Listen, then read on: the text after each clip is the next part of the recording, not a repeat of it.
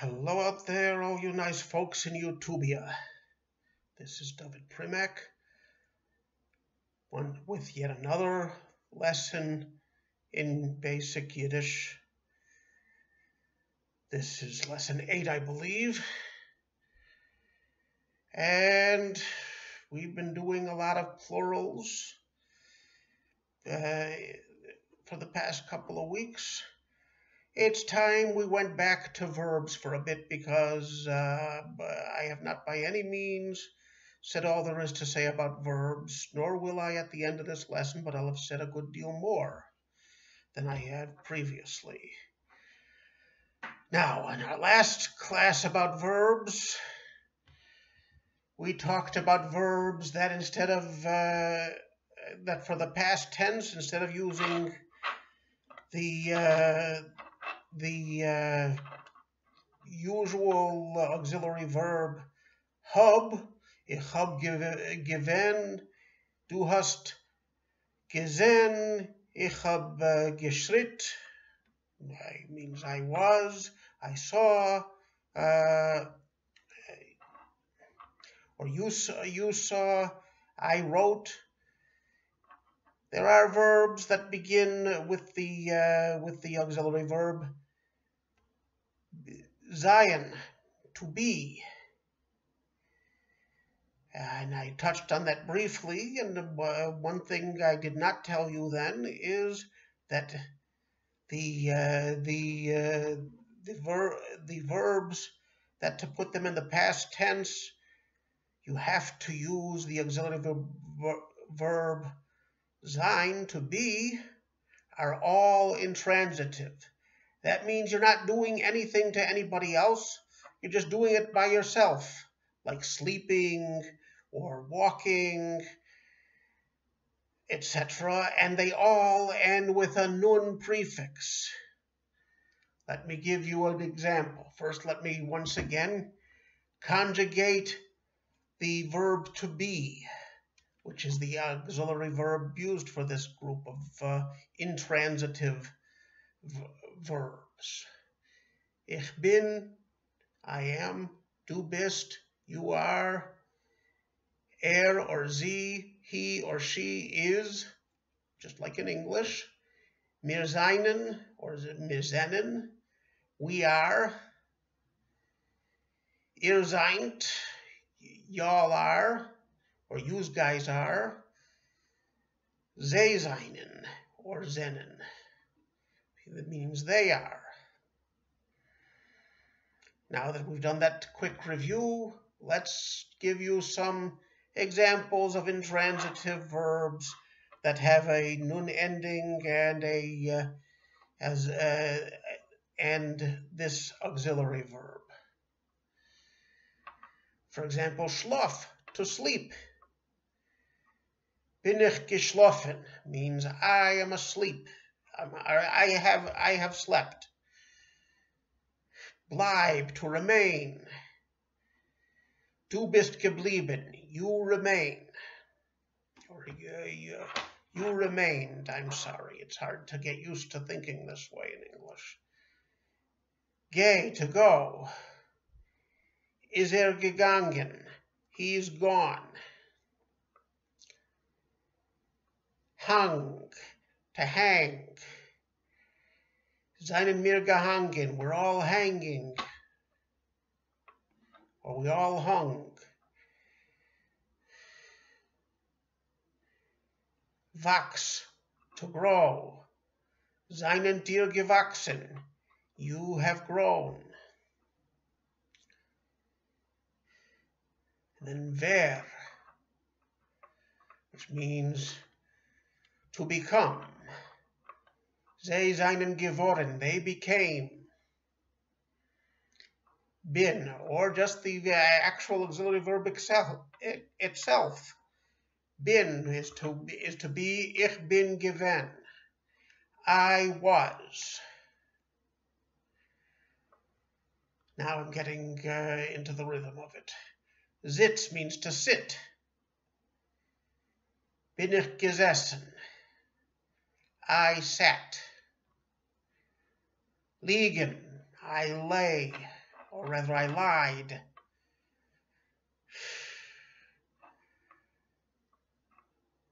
Bist du gelegen? You lied to me. Fall, I fell. Bist du gefallen? You fell. Bist du gefallen for mein Liegenen? You fell for my lies. Fahr, which means to travel. I'm sorry, for is to travel. Fahr means for something. For, to travel. Is gefahren. He traveled.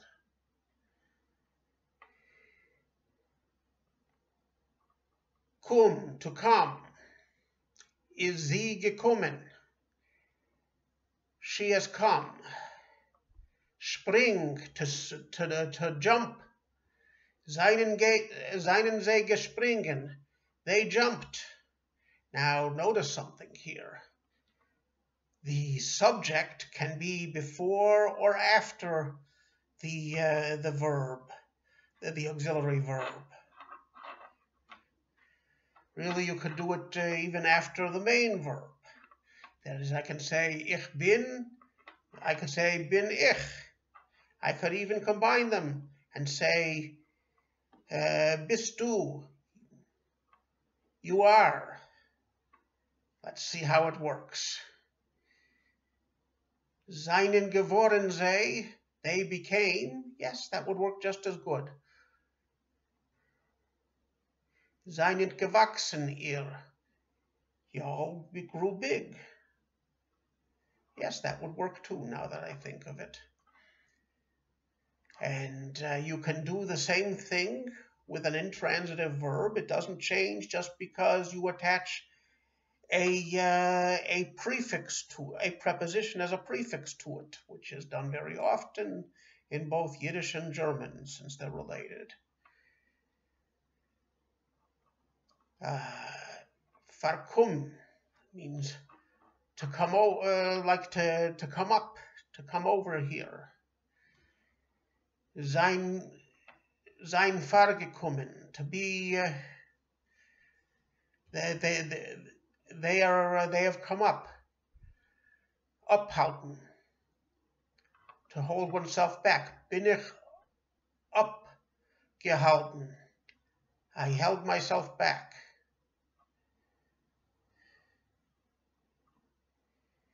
Then there's beistehen as opposed to just stehen. Means to stand by.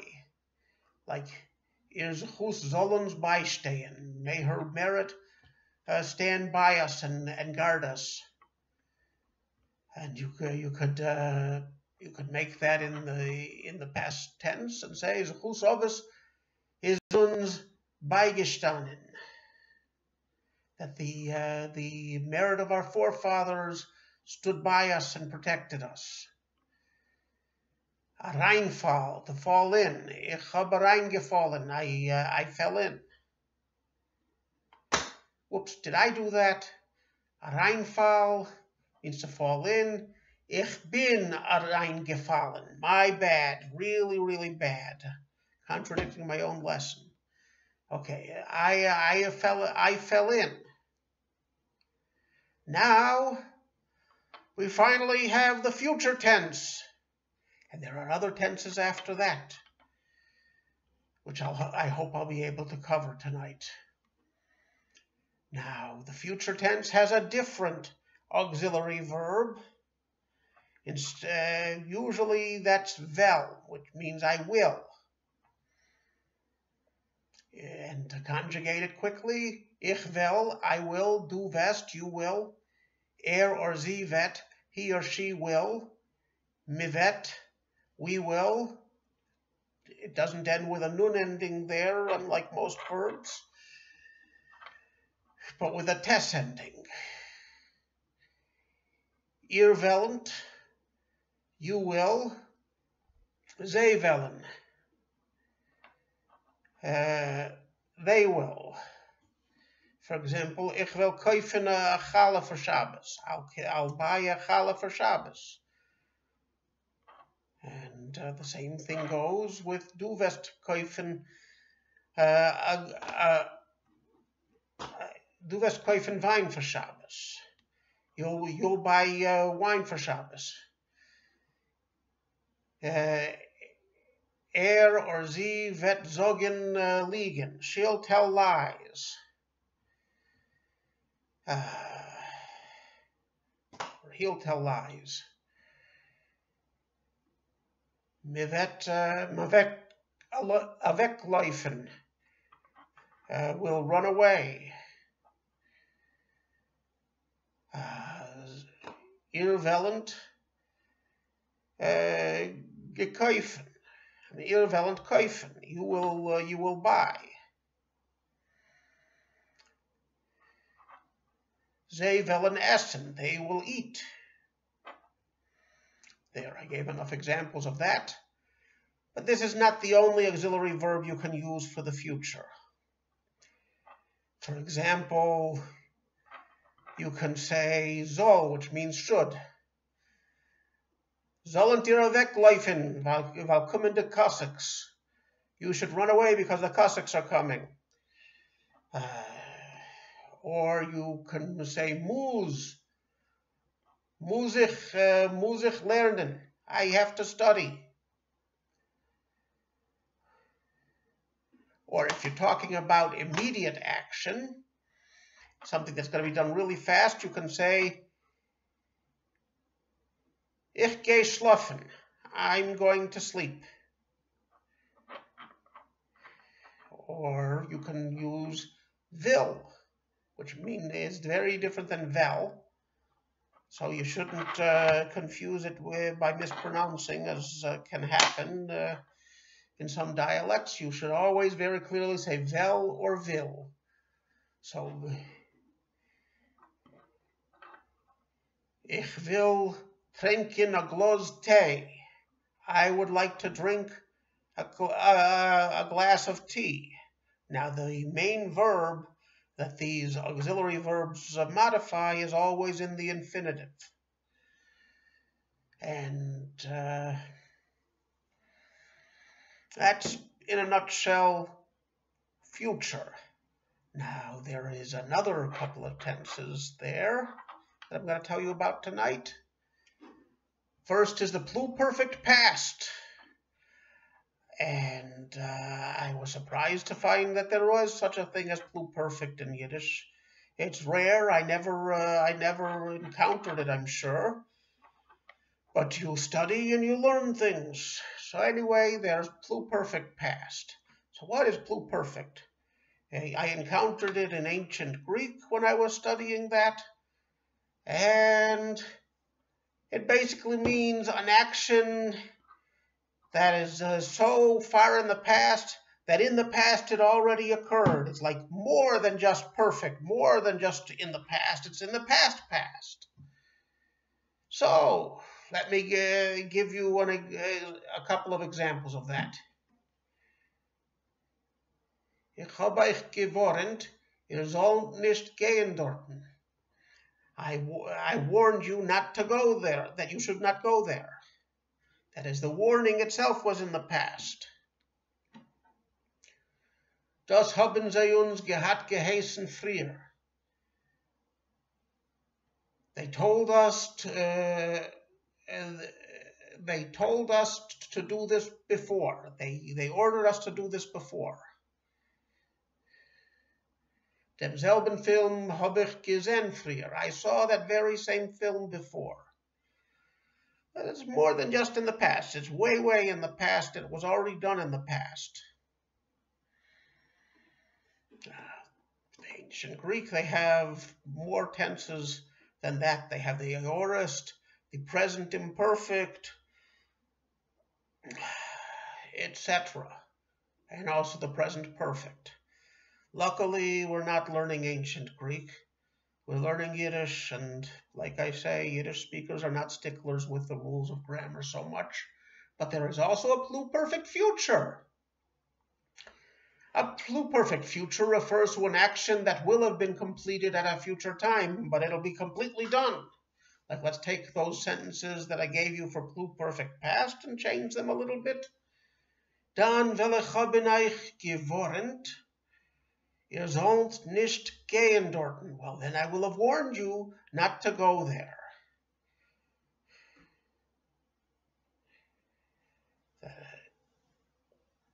Or, das sollen sie uns haben geheißen früher. They should have told us to do they should have told us this before. That is, they should have already told us that, but they didn't. Instead, it's something they should have done in the future. Demselben Film will ich haben gesehen früher. The same film I would have seen in the future. I mean, I would have seen demselben Film will ich haben gesehen früher. I would have seen the same film before. It's like speculative more than the past. The past is something that's already happened, done, and finished with, and I'm telling you now that it is done and finished with, and you did it, and that was before. The future, it's more like speculating, like some smart alecky kids might say to you, was wird sein Oben geht dorten? What would be if we went there? Then you say, dann will ich haben ihr gewarnt, ihr sollt nicht gehen dorten. Then I will have already warned you not to go there. Because he's warning them now. Okay. Now, a proverb of some sort. Let me think.